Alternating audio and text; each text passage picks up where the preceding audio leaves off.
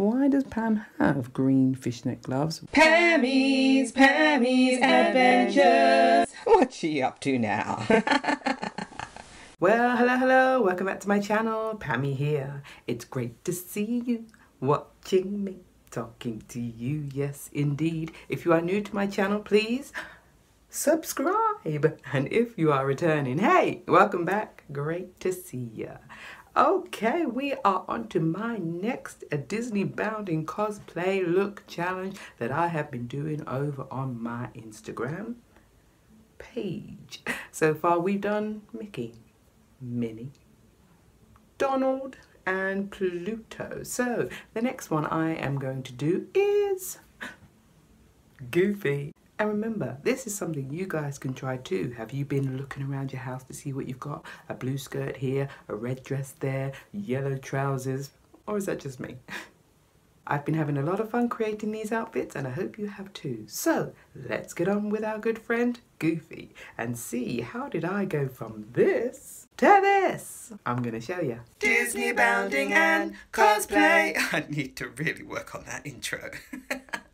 So these are the items that I'm using for my Goofy look today, and we are going to zoom on straight into this black piece of ribbon that's already been tied into a bow, because that is going to be attached to this. And this is a little black hat that I made. I had some black fabric and good old cornflakes box, put that all together and then have two bits of fabric on either side so that I can attach it to my head. Little hat for a little person. No, it's a cute little hat for the side of my head, just like Goofy has. And then, well, there should be two of these, but I only need one. This is a lovely fishnet glove that is going to be also attached to the hat to give it some lovely green colour, so it looks like Goofy's colour of his hat.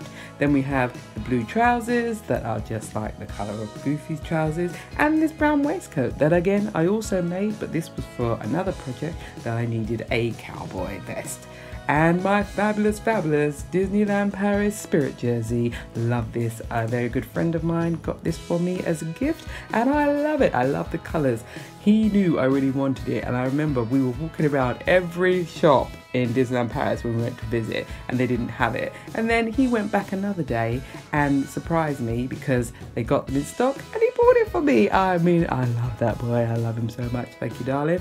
And yep, so that is a perfect colour for Goofy's top. And I'm just trying to show you the other side. Maybe it's the other side, because this is the back side of the spirit jersey, and here is the front with the emblem 1992. Okay, so let's get those blue trousers on. Yep, looking good there. Lovely. We love that. It's spirit jersey time. Woohoo! That was quick. Looking good, and of course showing off the back. Lovely sign, Disneyland Paris.